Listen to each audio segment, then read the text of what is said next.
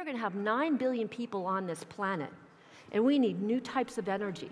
We need to be able to create water and food for these people.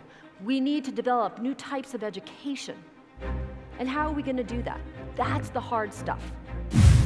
So the concept here is the idea of creating innovation orchards.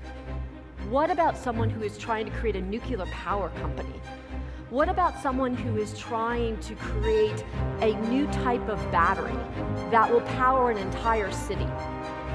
There's a lost potential that a lot of these big ideas are not making it to market because they need billions of dollars to actually scale what they're doing.